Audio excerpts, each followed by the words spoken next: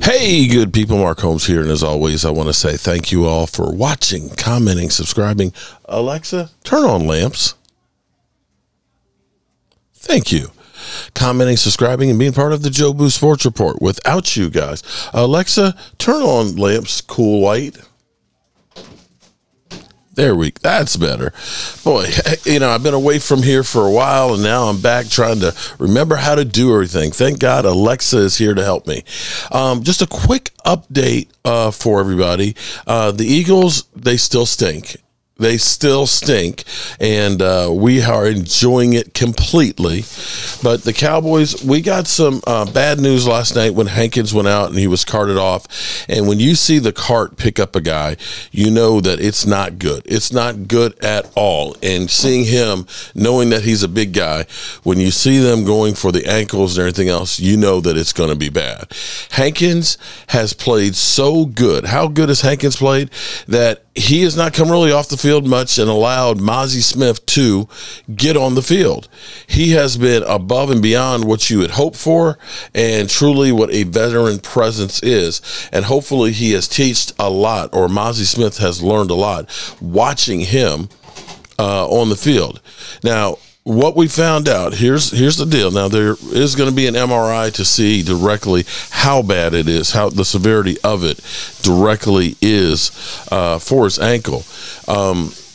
Because the Cowboys, you know, you get a nosebleed, they're going to do an MRI. I think they have stock in the MRI company and want to make sure that they get their quota in of MRI usage. So always, everybody gets an MRI. So when you hear that somebody's getting MRI, you always think the worst.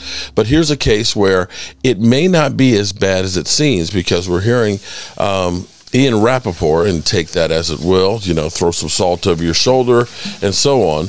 But part of the half ton of fun, at worst case, it's thought to be a high ankle sprain, the dreaded high ankle sprain, but it's deemed that it looks like it's mild. To give you some hope, I want you to think about Trevor Lawrence, that when we saw him go down and literally throw his helmet onto the ground, you thought for sure that that was going to be really, really bad, but he did come back and play. Mind you, not real well, but he did come back and play. So the thoughts are that this is a high ankle sprain, but a mild one, and that he would definitely be back by playoffs, if not sooner. So that is some, knock on wood, some good news on the injury. Excuse me, we're not saying injury. The medical malfunction, Greg Evans. Greg, I didn't say that, the I word. Sorry, I did, but I took it back. But it's the medical malfunction. Beyond that, we know that Micah Parsons has the flu. Hopefully passed it on to the Eagles. You know, I'm not wishing bad on the Eagles, just a little bit of flu bug, you know, because I know that definitely Micah Parsons made all of Eagles Nation feel sick.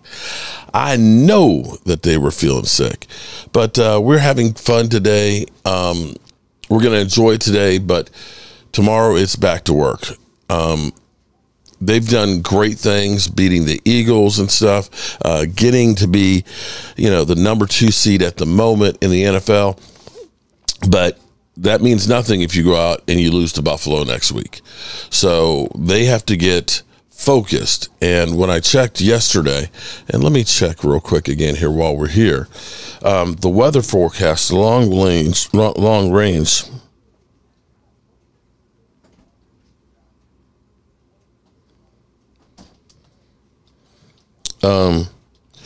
The preliminary one, and of course it's a long ways out. Okay, it's still 6 days to go. Currently in Buffalo, it is 36 degrees and windy. Okay, that's right now. It's 36 degrees with 15-mile-an-hour winds. But here's what's crazy: tomorrow they're expecting 40, Wednesday 33, but come Thursday there's a warming trend: 41 and 31. 44 and 39 on Friday, 41 and 37 on Saturday, and Sunday, mind you, the long-range forecast is 48 and 38. You know, sometimes you get lucky, you get real lucky. And maybe this is a chance that the Cowboys literally get a little bit of luck on their side And maybe, just maybe, we end up having a great game in Buffalo. Buffalo, which has been up and down, but Buffalo, that is another team that's desperate, fighting for their playoff lives. Maybe we get that win right there. Then we've got the Lions at home, which will be the Jimmy Johnson induction into the Ring of Honor. And then we go play the Lions on the road. And then the left hand up, the Commanders at the Toxic Waste Dump. Now, I'm going to have more on tailgating. We're going to definitely tailgate at a FedEx. I think the thing is they've got new ownership there, and things have changed a little bit. So you're not supposed to be hanging out in the parking lot, so to speak. So what we may do is we're going to still have all the food, but we may pare down some of the stuff that we're taking, because we're going to need to be able to put everything inside vehicles and lock it up, and so to speak. So I'll be working on that. I'll be here for several days now, getting things together for the tailgate.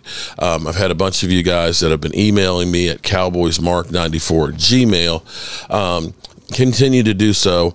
I'll be looking at getting tickets in the Red Zone lot for that, and figuring out. I know Pamela Savage is one that's been talking, as well as some other fans that have been to ones before. We will get this together and have ourselves a good time, hopefully. Are you going to go to that game? You're not going to go? You know we play the Lions at home on the 30th. Yeah, Jimmy Johnson induction. Yeah. On the road. That's what I said. Of course that's at home. Did I say on the road? I'm sorry. We play the Lions at home. We play Buffalo and Miami on the road. Forgive me. Which is an important game. All the games from here on out are important. Well, Eagles have to win out. And especially the New York Giants 2 games against the Eagles. Those are truly important. And that's where we need your help, Brother Rashid.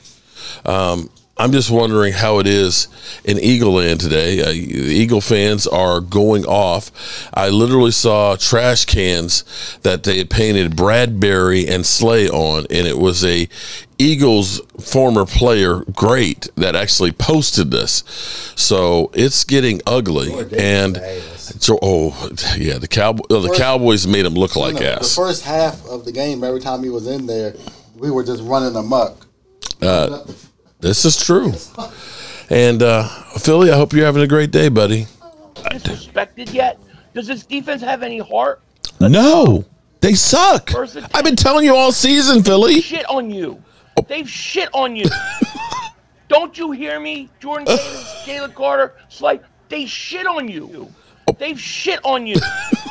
They have shit on you. Don't you hear me? Jordan Davis, Jalen Carter, Slay, they shit on you. Kill them. Oh my goodness! Did he say they cock it on them? I hate the style of defense.